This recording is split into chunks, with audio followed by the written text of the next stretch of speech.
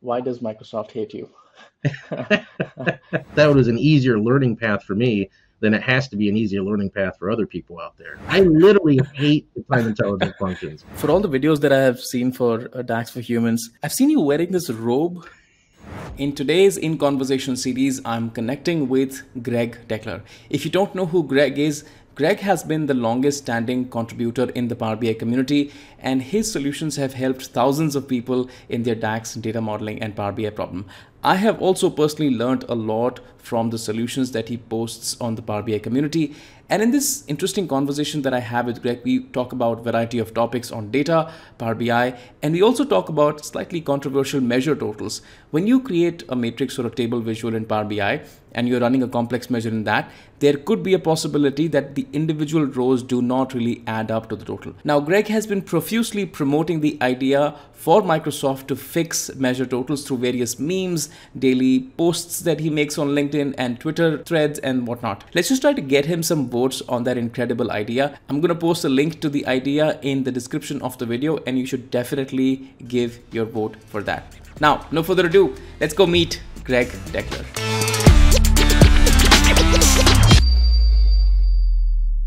Even before I start asking you to introduce yourself, why does Microsoft hate you?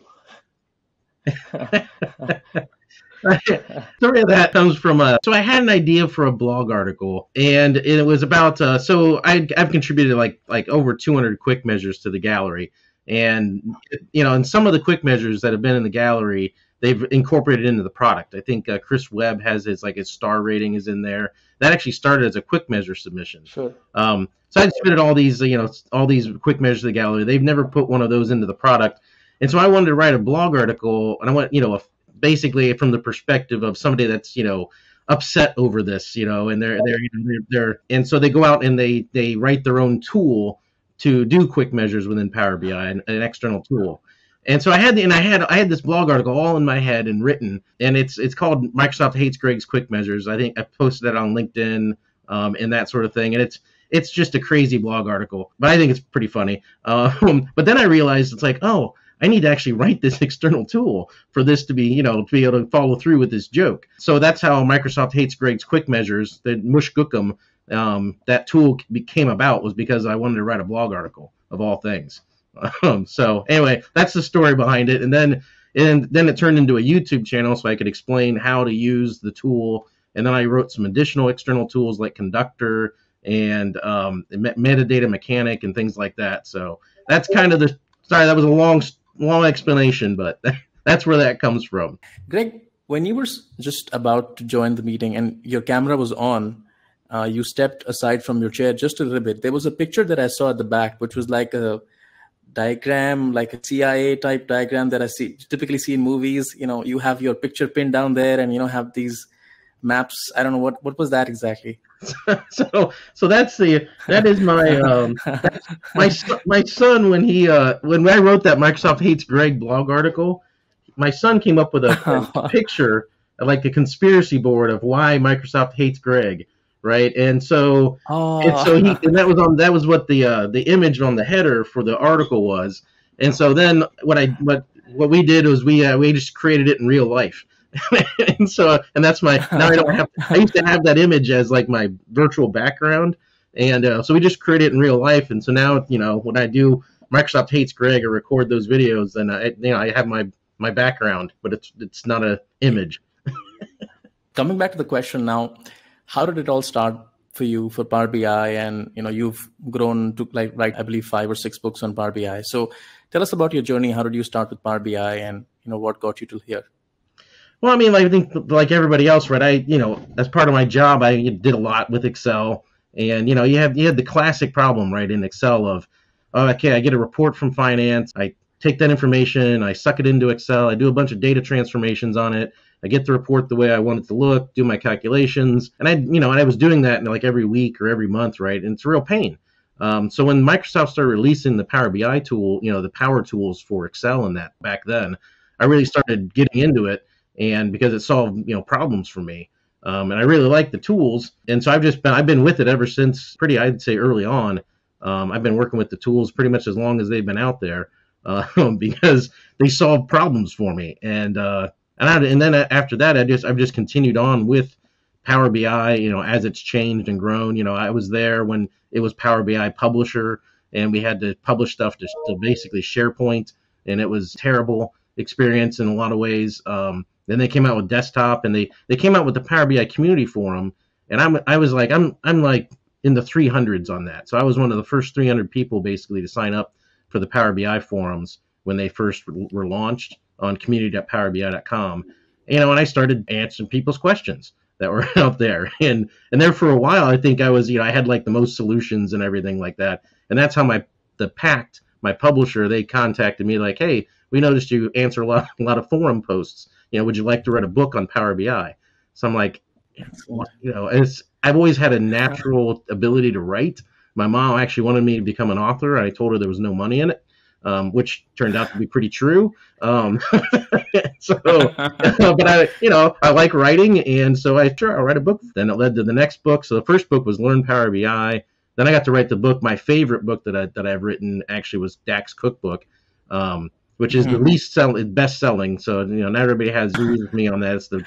I really liked writing that book. And then let's see, then there was like another second edition of Power BI, Learn Power BI, and then I wrote the second editions of Brett Powell's books, which is Power BI Cookbook and Mastering Power BI, and got to work with Brett on those. The other thing that I noticed, so I started on the community back in 2016, 2017, taking a look at the questions, and mine were just generally trying to understand how people answer questions and how people formulate these answers and come up with the DAX code. I took a look at quite a few responses that you provided in the community, and one of the responses that intrigued me to take a look at your profile was that how to ask questions on Power BI Community, or how to get your questions answered on Power BI Community. How did you come up with that?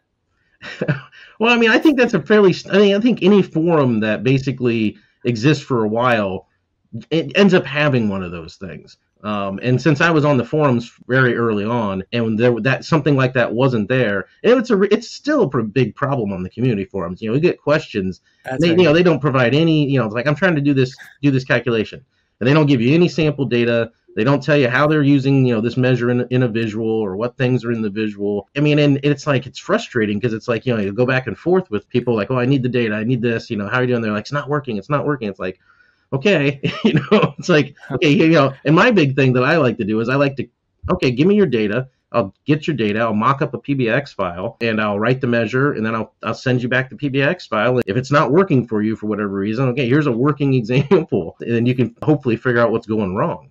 But there's just so many variables with Power BI desktop because of all things like context and everything else that you get into. It's just, I don't know. But if you follow a few rules, like what I put in that article, usually you'll get back an answer pretty quickly from not necessarily me, but somebody with, there's a lot of good Power BI people on those community forums that, MK and Tamara June, and there's a ton of people out there that are great. Yeah, absolutely. And I figured that that post was helping the other members answer questions better. Also, of course, the people who are new and naive to the platform the first time and they're asking questions, it certainly helps them to ask the questions, but they were also helping other people not get into this to and fro conversations of, hey, what's your data? What's your question? And things like that. So that was incredible once I took a look at those series of posts. So I could almost tell that if somebody's question is half cooked or half baked and not really complete in terms of explanation, you would just jump in and just putting down that post and how to ask so that was interesting. Unfortunately, it's probably one of my I have macros for a lot of things. So like measure totals, right? I have a macro that just, okay, here it is. It points you to the blog article. Go read this. Now you know how it works, and now I've got like 12 of these macros for just very common problems that come up, like measure aggregation. Like, hey, I wrote this measure, but now I need to get the largest amount that this measure returns and things like that. So yeah, I've got macros for all of those things. And unfortunately, the two I use the most is probably that, hey, please provide more information. And the other one is the measure total one. So those are probably my two. I use those macros the most. Where are these macros written? In Excel? No, they're in the community. So in the community of powerbi.com, they're actually, you can go into your profile and you can set up macros for answering. Okay. So, and if you want, I can send you my macros, and you can go add them Please, to your please. profile. I Which at come least in would like to handy. take a look at it. That has, that's interesting. I go there once in a while, but it's not anymore to answer questions. It's just to take a look at the problems that are just cropping up, especially in Power Query. But yeah, DAX once in a while. But it'll be interesting to take a look at the macros that you've put together. Yeah, I mean it's Definitely. I'm really big in building and helping the community around that sort of thing. Like, I mean, I don't know if it's my background as a consultant or what it is, but as you know, when you're building a consulting practice, right? I mean, one of the biggest things you can do to help your consulting practice succeed is getting your knowledge down into, and reusable. If you can reuse Absolutely. something, right? And so I've always taken that approach with the community. It's like, okay, that's why I post out to the quick measure gallery so much. It's like, okay, I solved this problem. Other people are going to have this problem. Instead of me answering the same question, 20 times, I'll just put it out there in the community, and then I'll just reference it. And the same thing with, hey, I think there's the how to get your question answered quickly. Then I think I have another one that like is the common problems with Power BI, right? There's another article that just lists all this. Here's the most common problems that I see on the forums. So, and it's probably because I'm on the forums so much. I probably have a different perspective on that than a lot of people close to it. Yeah. So there have been various touch points of me taking a look at your journey with Power BI. And the first one was, of course, the community. And I took a look at a lot of your answers and learned a lot of stuff from there. And the second one was when you started talking about, hey, I don't need Calculate.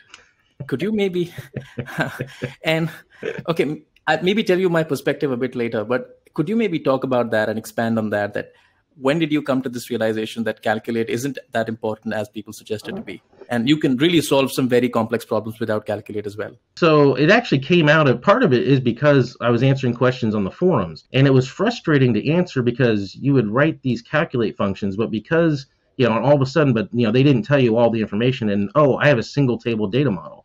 Oh, well, calculate's not going to really work in that case. It really wants a star schema. And instead of trying to, and you could, somebody that's new and coming from Excel, trying to teach them about star schemas and then how calculate places, filter context, you get into all these conversations and you really raise the bar as far as what they have to know in order to succeed.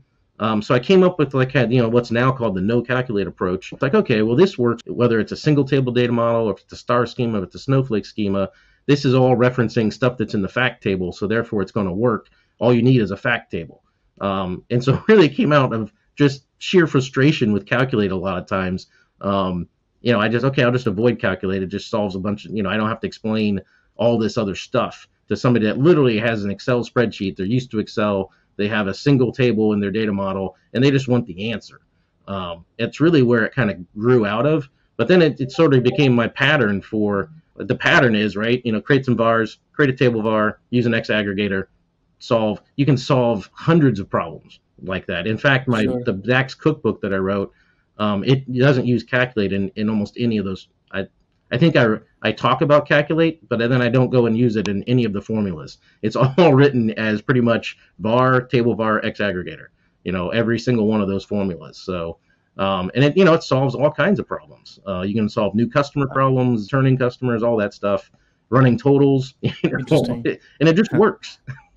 And it's easier for people. It's an easier introduction to DAX, in my opinion, than anything else that's out there. And that's kind of also why I started DAX for Humans, my other YouTube channel, other than Microsoft Hates Greg, was really just to teach DAX the way I think DAX should be taught. You can learn about Calculate, but that shouldn't be the first thing you're learning about DAX, in my opinion. And I have a weird opinion on things.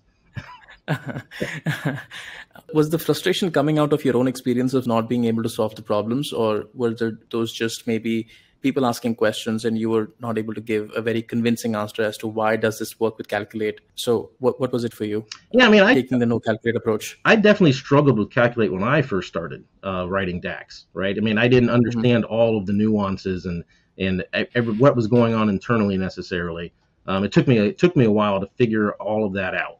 And it was a steep learning curve. I would try these Calculate things. I get back these weird results, or I get back blank values or something. I just didn't understand why. But then when if I used the other approach, it just worked. So I figured if it was easier for me, it had to be easy. If that was an easier learning path for me, then it has to be an easier learning path for other people out there. And not everybody's on board with the no calculator approach, by the way. There's a lot of detractors out there, and I understand it, but yeah, I mean, I think you wrote an article on the community, or was that on your blog, talking about the no calculator approach. And the way that you described is that you just want a table, and then if I could just make a table even at the aggregator level, then I could just iterate through the rows of the table, use the add columns functions to add the columns with the custom calculations that I want, and just sum it up. And I really liked it. I mean, the way that you were thinking about DAX was that, hey, I'm just going to make the tables that I need at the columns that I would want. And it just makes a lot of visual sense for the learner to take a look at that. I mean, even if you were to put that table as a physical table in Power BI, you would really see the aggregated result, or maybe in DAX Studio or things like that. So it just brings the user closer to the visual reality that Calculate is like obscures it maybe. I agree with you. Calculate is a very obscure function in terms of, there's no way to debug it, right? I mean, if you take like the no calculate approach in that, I think it's very similar to Power Query, right? What does Power Query do? It returns a table for every step, right? And you can inspect that table and see what it's doing and where things are messed up. And it's the way people think in terms of SQL as well. A lot of people, that's how they think about it. You're really every join and everything else, it's just returning a table. Right, and if I want to look at what's going on, I can return that table and see what's going on. And so I just think it makes a lot more when you have calculate. You almost have to write from the inside out, and I don't think that's natural for most people to write code that way. I think most people they write it in a top down kind of linear fashion. And now, especially with the 2CSV function, it's even easier to debug DAX if you write it that way. It's a breeze. That's right. That's right. Yeah, I mean, you can literally extract the CSV off the table, and then you can just take a look at what's going on. Yeah, we used to have to do things with concatenate X and everything else. Yeah. I know. And, in Calculate, I think you have to understand that Calculate existed before VARs existed in DAX. Like, VARs have not always existed in DAX. They were added later. And so once VARs were added, and I'll be forever grateful to, I can't remember, I'm totally drawing a blank on his name, but he taught me about VARs. And I'll be forever grateful because once I learned VARs, man, I was off to the races with DAX at that point. It made a lot more sense to me, and I could do a lot of things, and I could actually debug it versus having like 20 nested functions, and who knows where the problem is. Yeah, that's right. What's your opinion about the time intelligence functions that being used with the calculate function? Can you still do that? You're just poking the bear, aren't you? You're just trying to be provocative on this. I despise the time intelligence functions. I literally hate the time intelligence functions. Way more than I hate calculate. Like I calculate's fine. I can find uses for it. And it's useful sometimes. But I just have no use for the time intelligence functions. They are the most useless functions in DAX, in my opinion. They're just terrible functions. They're poorly conceived. The problem with them is that one, they're date intelligence functions, and two, they're not time, and two, they're not very smart, and you can't even use them with fiscal years. I mean, and what kills me about that is Microsoft runs a fiscal year from July to June. They internally have a fiscal calendar, and you can't use those functions other than like maybe total YTD is the only one that has an extra parameter to handle like fiscal years.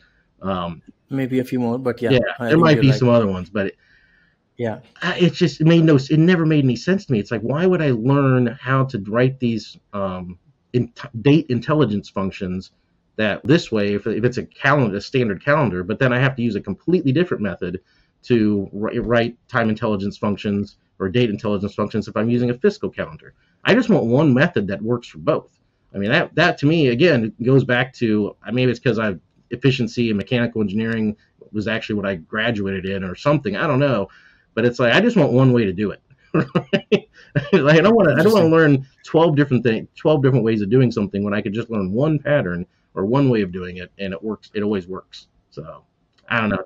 And that's, Brett Powell and I, and it was interesting because when I took over writing the second editions for Brett Powell's books, Brett Powell, he and I saw completely eye to eye on this topic, because in his original first editions, he's like, he made the same arguments that I did. It's like, well, these don't work for fiscal, so just learn this way of doing it, and then you'll be good, whether it's fiscal or standard calendar dates. So what are the most common patterns of mistakes that you've seen people making on the community when, approaching their Power BI development, especially DAX and modeling? I'll tell you, I'll tell you the number one thing that I see is people just randomly throwing calculate into wrapping their calculation in calculate for just no good reason. They don't even put a filter clause around it sometimes. But I think it's indicative of how, and unfortunate because how pervasive calculate is in people in the DAX community as far as thought.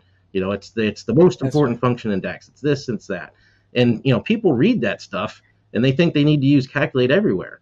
When 90% of the time, there's no reason to use a calculate at all, an explicit calculate, I should say.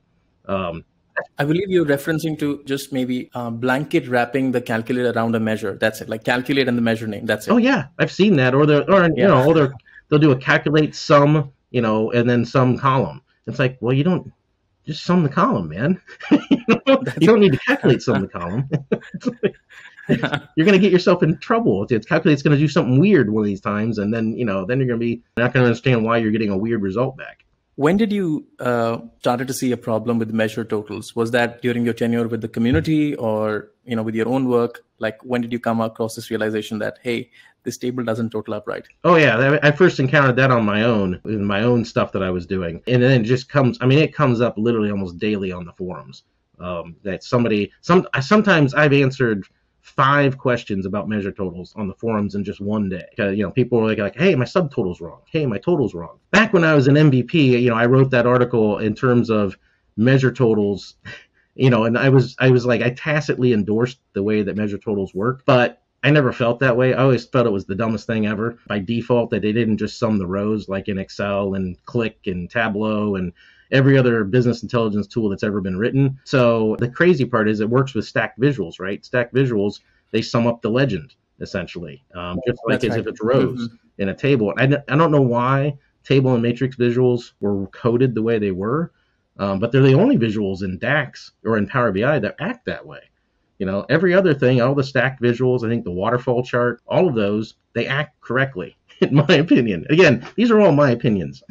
So do you think maybe it's like a technically challenging job to do it in a table or a matrix visual it's been taken so long and still not fixed? No, because I took a day and I wrote it in Deneb and it worked, right? I fixed measure totals using Deneb.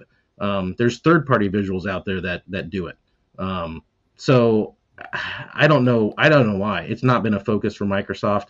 It's the number one. It's probably one of the most barriers to entry, I think, for use and adoption of Power BI that I've seen out there. Because I've talked to people and they're like, yeah, I don't use Power BI. I did this, and my totals were wrong in my table. And it's a piece of garbage code. I'm like, it's not garbage code and it's not garbage software. But I get your point, But I have talked to people that have abandoned Power BI for that very reason.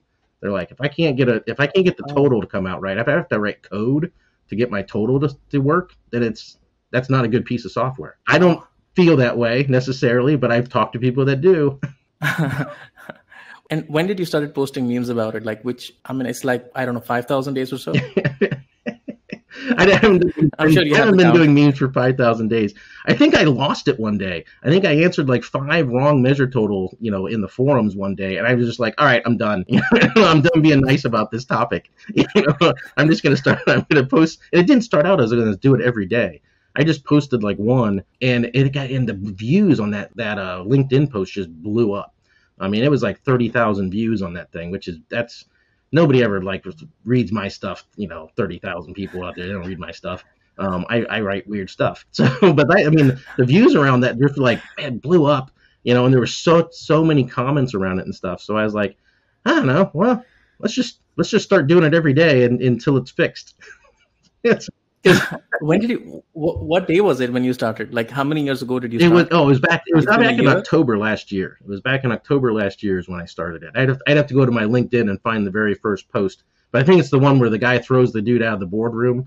And then basically the meme was like, hey, how should we do totals in blah blah blah, and then the last guy, he's just like, totals in Excel have always summed the rows, why change it now? And he gets thrown out the window. Yeah, I mean, I understand this is a big problem because yesterday I was working on a model with somebody and I said that, hey, your totals are incorrect because when you're writing DAX, you're taking a look at a number in a certain filter context for a certain month and you're trying to get that very number right. So by the virtue of it, once you've gotten that number right, you don't tend to realize that, hey, every single cell is going to be a special calculation, can be modified, can be, made into a new calculation altogether. So you not only have to work around that context, but also make sure that your totals are fitting in right. It's the very numbers that you're seeing on the screen are also the numbers that are being total in the end.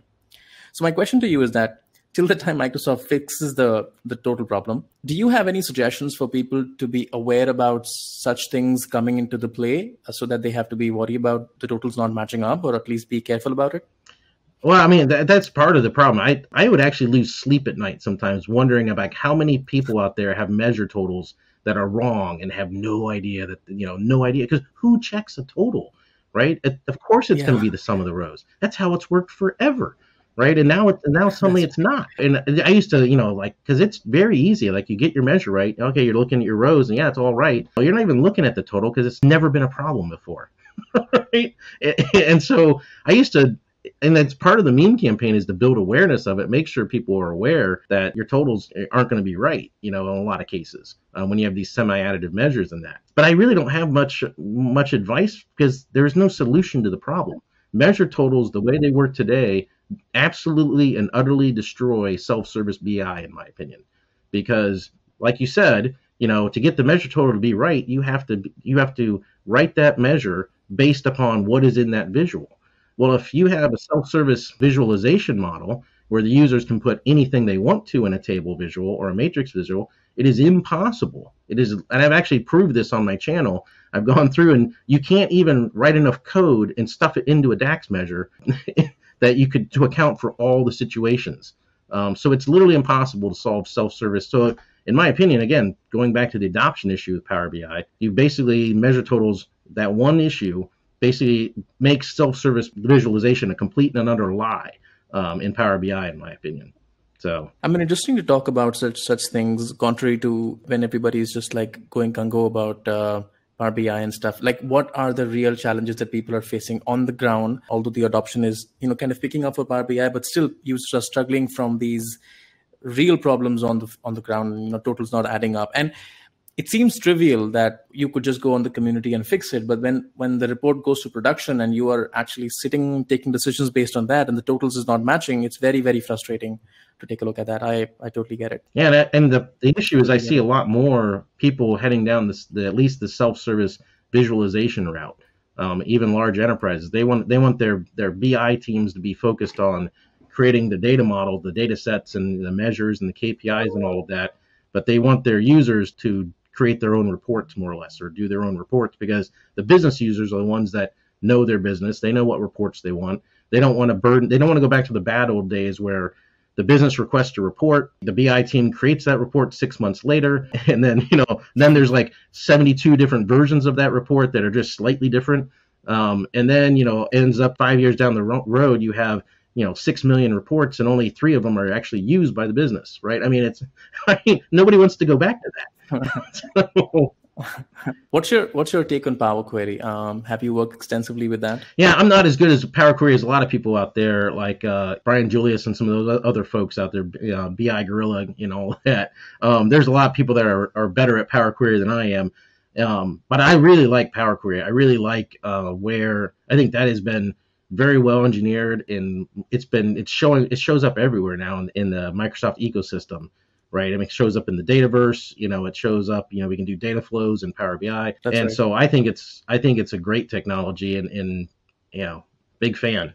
So If you had to suggest somebody trying to learn Power BI, especially the desktop, that's where everything starts, report building and stuff. What would you recommend that person? How should you kind of start your journey with Power BI as a tool? Because most people suck in visualizations because you ask the end user, typically a manager, a senior manager, a vice president would take a look at the visuals and they kind of boil down the fact that, hey, Power BI is just a bunch of visuals. And there's a lot going behind that. Like, you get the data, clean the data, and all of that. So if I were to ask you, what would you recommend people who are starting off their journey with Power BI? you're talking about like a business user or more of a data analyst, or what kind of role? Somebody who would want to build reports, like developer maybe. Okay. I mean, everybody has their own way of learning. Like, for example, it's what's kind of interesting is that, like, I write books on Power BI, but I don't typically use books to learn a new technology. I really don't. I'm more of a person that just, I'm going to pick up the tool and I'm going to do some research, do a couple Google searches online, and I'm going to figure it out.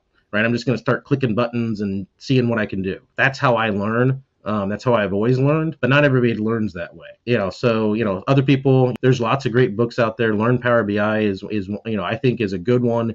I wrote it from the perspective of take somebody that's never used Power BI before and basically step them through a single scenario from loading up the data, transforming the data, going through and building reports and template for the report or the report page, and basically walking somebody through a single scenario and that way I thought was a good journey to allow people to learn Power BI. At least the basics, touch on a bunch of different subject matter. But that's, there's other really good books out there on like Beginning Power BI, I think by Phil Seamark.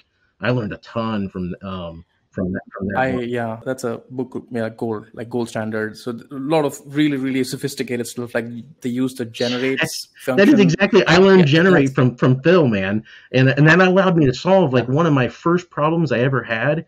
I couldn't solve it. It was around open tickets for a help desk system. And that became the open tickets quick measure gallery entry. And I couldn't solve that problem for like months. And then I picked up Phil's book, and I looked at generate, and it was like it all came together. It's like, oh, this is how I can solve this. And so yeah, same thing. I was kind of stuck with a many-to-many relationship, which I didn't really want to build between the two tables, and those were two fact tables. And then I was trying to work with a very limited filter context, and then I had to apply filters between the two tables, and there was no other way that I could find unless I could build a relationship. And then same thing, like you said, I'm kind of perused over the book for a few days, and then just clicked to me, oh, I could use generate to solve this problem. Oh, this was amazing. Eureka moment. So yes, I totally. Yeah, the other one is out on the community. There's a help page, right? It has like really good. I mean, if you don't need to pay for a book or anything, you can go through the online, help documentation. They've got decent resources. That's kind of like your DAX, and it's kind of like similar to like DAX or dashboard in a day kind of training. That's I think the online resources are really good. And then again, another way to do it would be to have somebody come in and go through the dashboard in a day training with you. I've delivered that training dozens of times to various different companies. And a lot of times I'll customize it to use their data versus like the default data and that sort of thing. But I think that training is really good. I don't know if I haven't delivered it in a while, so I don't know if they've kept up on it, but I assume they have. How much do you stress on the modeling part of it? Like, how do you structure the models and stuff? Would you stress on still going ahead with star schema, even though you could literally solve all of that through iterators and SumX and things? Oh yeah, I still focus on star schema, especially in training and that sort of thing, just because it's really a powerful data modeling technique. So it's a good place to start. Now, in reality, have I ever seen a real pristine star schema? Like almost never. Right? I mean, almost never. It's like you get into like some things like home building and some of these other sophisticated where they have really sophisticated data, really complex data. Star schemas are great for theoretical and for learning about how things work. But in the real world, I know people talk about the real world. I very rarely see a pristine star schema, with any of the customers I've worked with. Always more complex than that. They always have, maybe like the easiest example that you can give right now where a star schema would be very difficult to create. What industry would that be? What data would that look like? I mean, if you could just maybe speak over for a minute or so, if something comes to your mind. So I've done a lot of volunteer work for a church, a particular church in the area that I have. And even their data, it's really difficult to model it via a star schema because you're basically tracking like, okay, you have groups, they have different groups like that and then you have individuals, right? So you have individuals that are attending church, and then those individuals are also attending, these group activities that are part of the church and everything. And it gets really complex really quickly. It's hard for me to like really describe it to you in terms of like, you wouldn't believe how much time and effort that I've spent with that church in terms of trying to get all of that data, and it just does not fit into a star schema. It does not.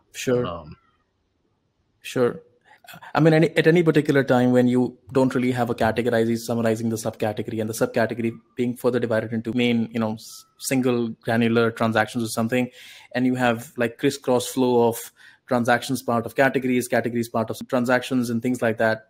I believe that's where it's going to be really hard to make a star schema. Would it be possible to simplify it? Yes, except that we would basically blow out the fact table to be like a billion rows.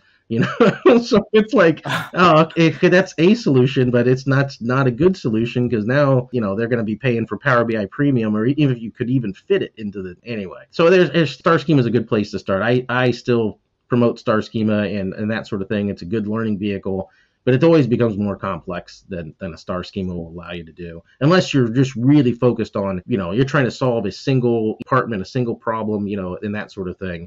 I've seen star schemas be okay there, but very limited focused in terms of you can still get a star schema, a pristine star schema. Have you ever come across, I'm sure you would have, but I'm just asking, have you ever come across problems that still go beyond the no calculator approach and you would have to use a calculator for that? Oh yeah, I mean, it happens from time to time. Although, in fact, there was a no calculate challenge that Alex Olson, I can't remember. He posted a no calculate challenge, and I was ready to be like, basically it was a problem around inactive relationship, right? Because with calculate, you can use relationship. And so it actually, I was like, I gave it a few attempts, and I couldn't get anything as performant as what Olson had on as, using calculate, use relationship. But then like Tamara June and Sharma came along and like solved the problem. And I've actually been using their approach, and really it boils down to, you're kind of using calculate in a sneaky way, to be honest. You're using summarize, and by using summarize, it actually has an implicit calculate in there. And so you can do some things, and it's super fast. In fact, one of my latest videos, I was doing like year to date, quarter to date, month to date, week to date calculations. And I was using, here's the standard calculate way of doing it.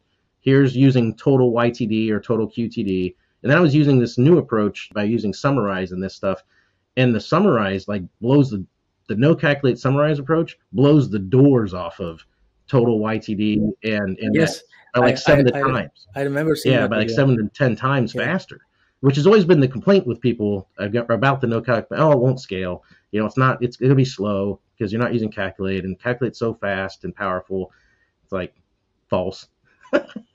So one interesting question that kind of comes to my mind is that, is there a way that empirically, I mean, of course you can do that using your, testing the queries and stuff like that, and how many milliseconds did it take to run.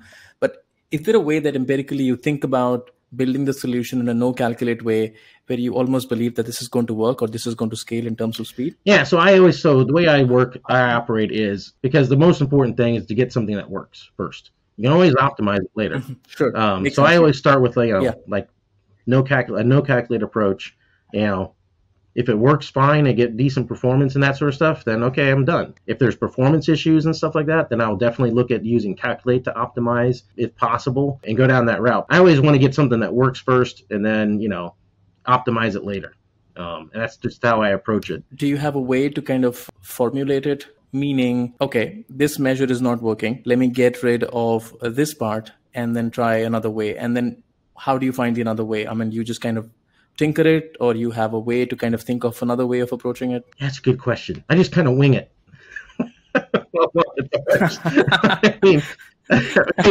You pick up different techniques over the years and things like that. And so, and all these things are in the back of my head, all these techniques I've learned. They're like the Tamara June's and that summarize approach to doing some of that stuff. That's definitely going to be, from now on, if I run into a performance issue, I'm gonna look down that path to try to optimize it. Unfortunately, I can't give you a formula for it.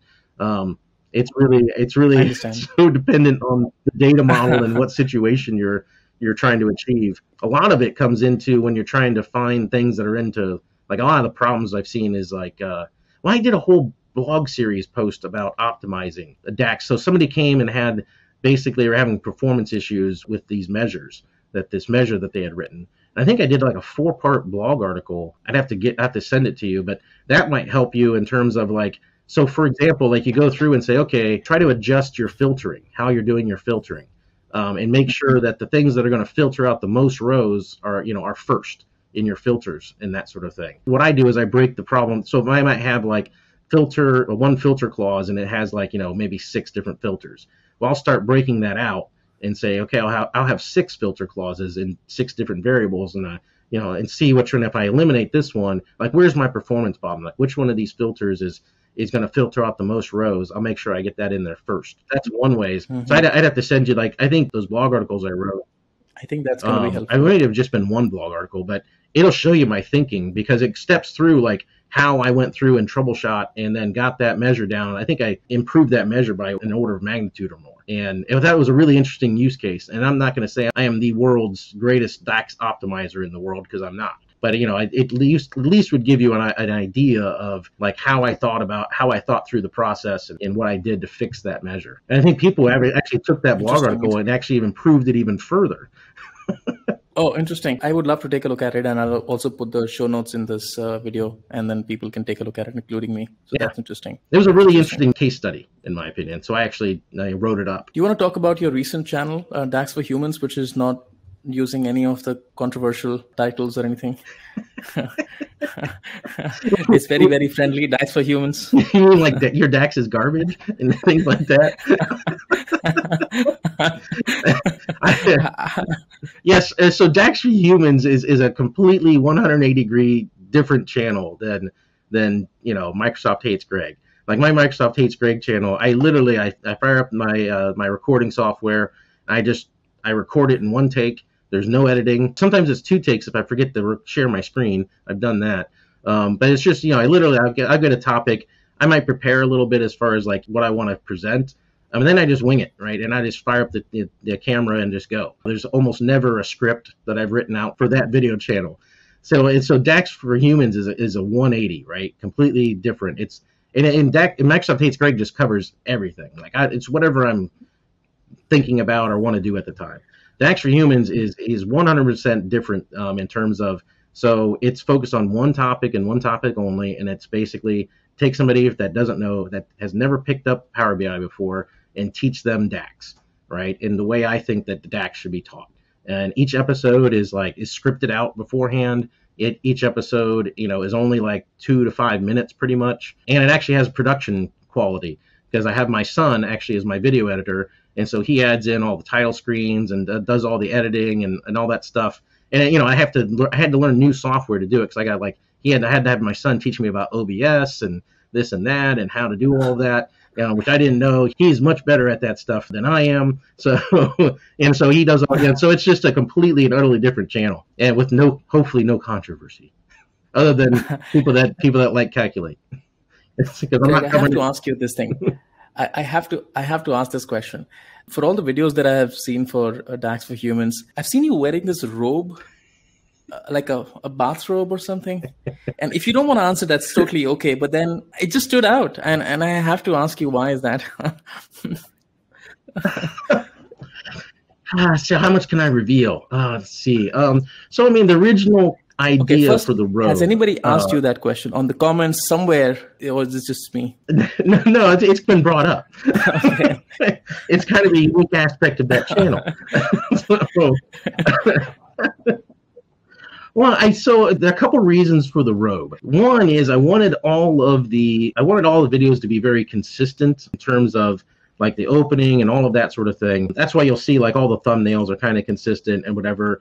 And the easiest way to because clothes get dirty and things like that, right? I mean, so I just figured, okay, if I was just wearing one thing for every time the video, then it's going to have a very consistent look and feel to it.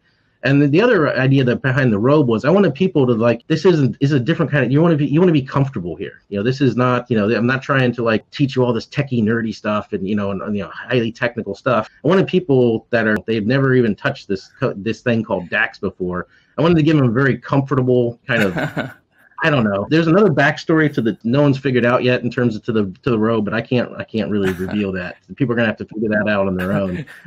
When I was taking a look at the first video, and maybe it was a few months ago, I just appeared in my feed and I took a look at it. And obviously I was familiar with your work, and I was taking a look at the screen. But in the moment I took a look at you, and you were in the robe, and I was wondering, maybe he's taken a bath, and maybe he didn't have time.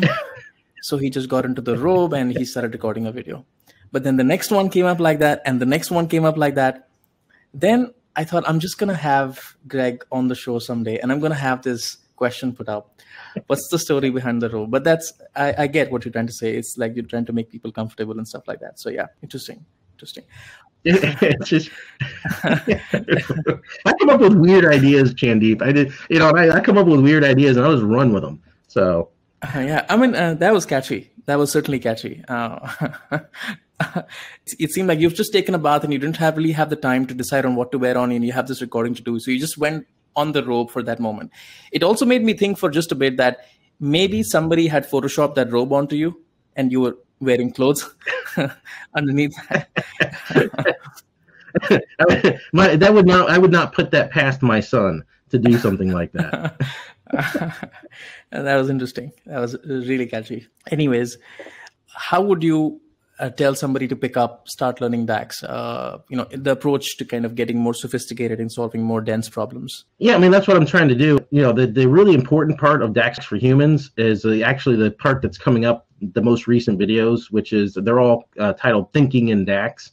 And then, the first one is you need to understand that DAX thinks in tables. Yes, there's scalars and things like that, but really DAX is all about tables. Every operation, just like Excel thinks in terms of cells and ranges of cells, DAX thinks in terms of tables. And that's really like the first one. And then you can filter those tables. I'm going to show how you can select columns in the tables. So if you really want to get down to a cell, right, it's really a matter of filtering to a row and then selecting the right column, right? You can still get down to a cell level if you need to, but you have to do it thinking in tables and not in cells. I think that's one thing that people really struggle with, coming from Excel, is that different, concept in terms of how the languages, the formula language, think about things. We've done your X aggregator, right? It's that pattern that I'm teaching, and it's going to be kind of the cornerstone of DAX for humans. Yeah, that's right. Any books that you're working on at the moment? Any new books or something? I'm working on. So how there's the definitive guide to DAX, right? So Brian Julius has been pushing me for a while to write the definitive guide to Power Query. So I'm pitching this. I'm working on the outline. I've got a draft of the outline. I'm working with a number of Power Query experts that are out there, and so it's going to be a collaborative effort, hopefully, for PACT, and we'll hopefully write the definitive guide to Power Query, and it's going to include a lot of it's going to include Brian Julius and a lot of usual suspects in the Power Query community. Right. And I'll try to get it so that each author is only writing maybe 3 chapters or something like that, because everybody's busy. So Brian has another idea for a book that we might collaborate on. But yeah, I'm always looking for new ideas for books and that sort of stuff, because I hate my life, and I want to spend my weekends writing books instead of being outside. So do you ever get picked up by people at Microsoft for being outgoing in terms of your opinions on Power BI and DAX and other things? I mean, you're quite vocal about them, and I like it. Well, who knows, right? I mean, I was just removed from the MVP community, right, for a code of conduct violation. Is what they called it. They haven't told me what it is. It really doesn't matter. I mean, the code of conduct really means if they want to remove you, they can just say, "Oh, you did a code of conduct violation," and remove you from the program, it's kind of jacked up, because some of the stuff in that code of conduct is really heinous stuff, like bestiality and incest and everything else, where it's like, oh, great. So Microsoft just tacitly and said that I was a child pornographer. Great. Awesome. So I'm pretty sure that was not my code of conduct violation, but who knows, because they won't tell me. I think it's because I made the skullbong joke, and that's probably the reason why, because that was the latest video that came out. But it's happened before, right? That he wrote an article on size and performance and how it impacts, DAX and things like that. And of course, a lot of double entendre capability, which I was explicitly clear to point out that when I was talking about performance, I'm talking about DAX performance, not any other performance, and I was talking about the size of the data model, not the size of anything else. But I like to joke around a lot. So I was going to get in trouble eventually. That's why, when people are like, "Oh, Greg, that's awful," I'm like, "No, dude, it was going to happen, man. It's just me. I am who I am, and I'm going to joke about stuff. And eventually it's going to get me in trouble, right? It's not like it doesn't happen in my personal life as well. It just happens the way it goes. And so I'm used to it. I'm over 50 now, so it's not like I'm going to change either. So you were also taken off from LinkedIn for a bit, I guess, for the measure total things or something or the other. Who knows? LinkedIn is weird like that, man. There's a lot of times where, and it probably was over the memes, So LinkedIn has a lot of these social media platforms have these, basically it's AI and it's watching what you're doing. And if it sees unusual activity, right, it's the anomaly detection of your machine learning algorithms. It's those algorithms. And so, yeah, if I have a post and most of my posts get a few hundred views, and then all of a sudden I start regularly posting memes that are getting tens of thousands of views, that's going to show up as an anomaly, right? And then, they're going to do some kind of verification and stuff, but it's none of those platforms. LinkedIn is terrible that way. Like it's happened to a lot of content creators on LinkedIn, particularly that all of a sudden they start posting really good content and then their views like shoot up and all of a sudden they're banned. So it's all that anomaly detection stuff. And it's just, they're trying to prevent bots and all of that other type of stuff. But boy, do they suck at that technology, in my opinion, because the number of content creators that have gotten banned from LinkedIn is just, it's just crazy. If you really start, talk to Brian Julius about that stuff. It's insane. Yeah. How many of his friends and things like that have gotten banned off of, and it's in the communication is terrible because it's like you've been, literally the communication is you've been permanently banned.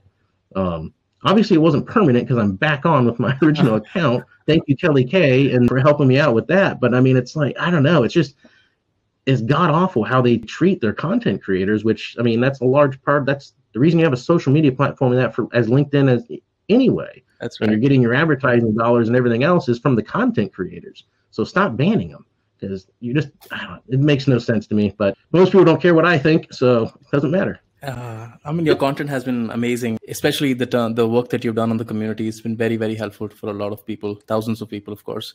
And when I was starting out, I read a lot of your answers, and that were very instrumental in building up my understanding.